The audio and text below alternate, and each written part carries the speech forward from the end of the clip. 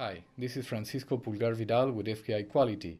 Today I would like to speak with you about the X bar R control chart. The X bar R control chart is used when collecting data in subgroups, that is, under nearly the same conditions and in a rather short period of time. In this case, we're going to be collecting 5 observations every day, which are labeled as X1, 2, 3, 4, and 5 on the B column on the chart that we're presenting right now.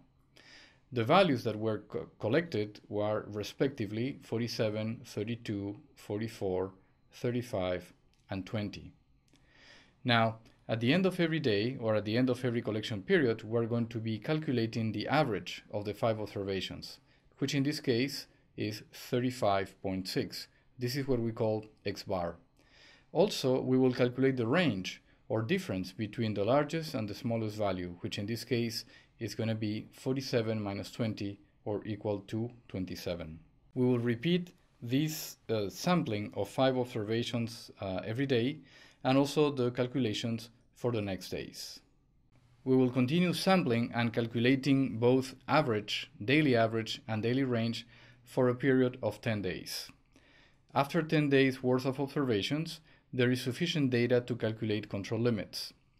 The first step is to calculate the average of the daily averages, known as X double bar or grand average, and also the average of the ranges, also known as R bar. And so the X double bar is calculated to be 29.14 and R bar is calculated to be 28.9. Observe that to calculate the limits which define the range of natural variation day to day, we use the intraday variability, which gives us a measure of the stability of the process. The second step is to calculate the control limits for the averages and ranges. The control limits define a zone of unremarkable natural variability above and below the average. Notice the constants used in the formulas A2, D3, and D4. The constants are scaling factors that produce the appropriate limits in the charts. They vary by the number of observations collected at one point in time, which is what we know as the subgroup size. The calculation, therefore, is done for both the X bar, or average, and for the range, R. Each one of these two is going to have its own chart, and the limits are therefore going to be calculated to be upper control limit for the X bar, or for the average, to be 45.82, and the lower control limit to be 12.46. For the range, the upper and lower control limits are respectively 61.095 and 0. And now we have the control limits for the averages and the range calculated following this procedure. There is no need to wait to have 20 to 30 observations before calculating the limits. 30 is a number commonly used, but it belongs to another field of statistics concerned with probability models and the central limit theorem. Control charts, however, are based on an empirical approach to data analysis, rather than on probability models.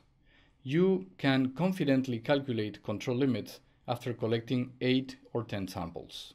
Now we will use the X bar R control chart with the calculated limits to monitor the behavior of the process and identify any signals to action due to spatial variation. And so we enter the data for days 11, 12, and 13 as shown on the table. Here is our first look at the X bar control chart.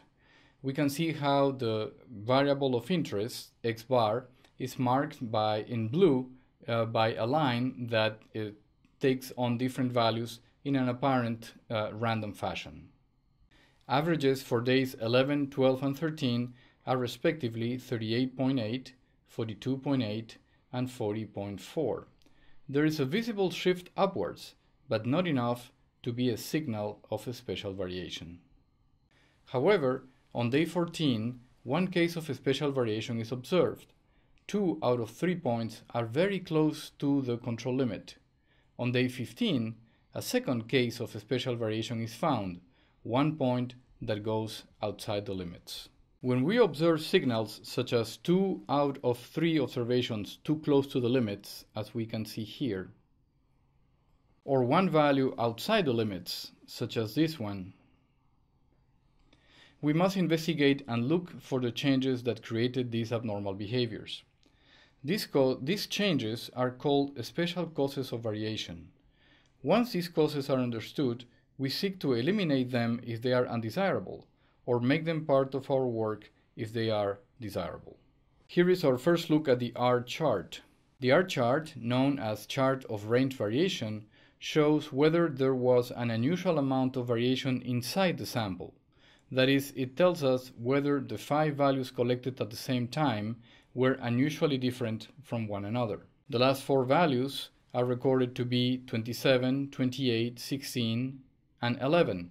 That is the difference between the largest and the smallest observation in each one of the samples collected in days 10 through 13. By looking at the chart, we do not see any values going outside of the upper limit, which is about 60, and therefore there is no indication of excessive variation inside each one of the samples collected daily. However, the last 4 or 5 observations show a little bit like a series of relatively small ranges, which combined with the increasing trend in the average chart, the X-bar, indicate that most observations are becoming larger. In summary, use the X-bar and R control chart to identify signals of unusual process behavior. When this happens, investigate and take action on the cause. Thank you for your time.